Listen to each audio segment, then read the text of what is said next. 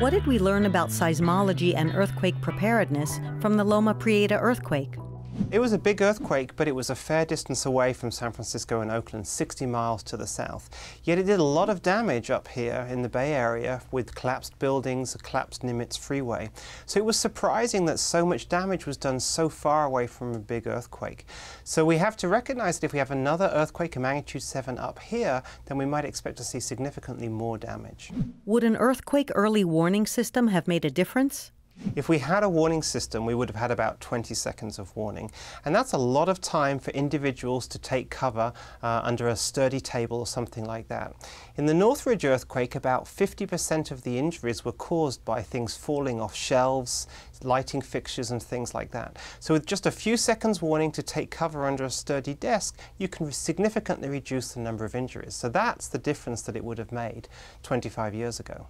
What should we be doing to prepare?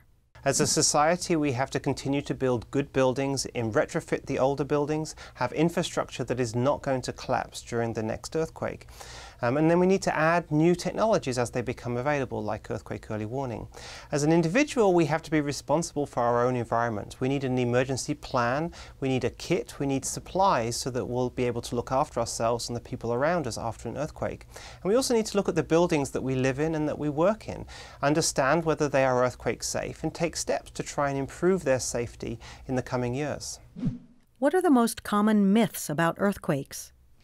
So there are two things that people always get confused about. The first is what to do in an earthquake, and the answer is you get under a sturdy table. You don't run into a door frame. And then the second one, of course, is animals and animals predicting earthquakes. And there is no real evidence of animals successfully predicting earthquakes. Often they feel the very beginnings of the shaking, and that's what they react to. And in fact, that is exactly what our earthquake early warning system does. What's the role of the Berkeley Seismology Lab? The Berkeley Seismolab is engaged in fundamental research, first of all, to understand the earthquake process and its effects. But also what I'm very excited about is our education component, both educating our graduate students, the future earthquake professionals, but also the undergraduate population, a large cross-section of whom take our earthquake classes, and they are going to go out into the state and take leadership roles for agencies and companies, and they're going to take with them an understanding of the earthquake threat and be able to better protect their institutions in the future. Are we taking the risk of earthquakes seriously enough?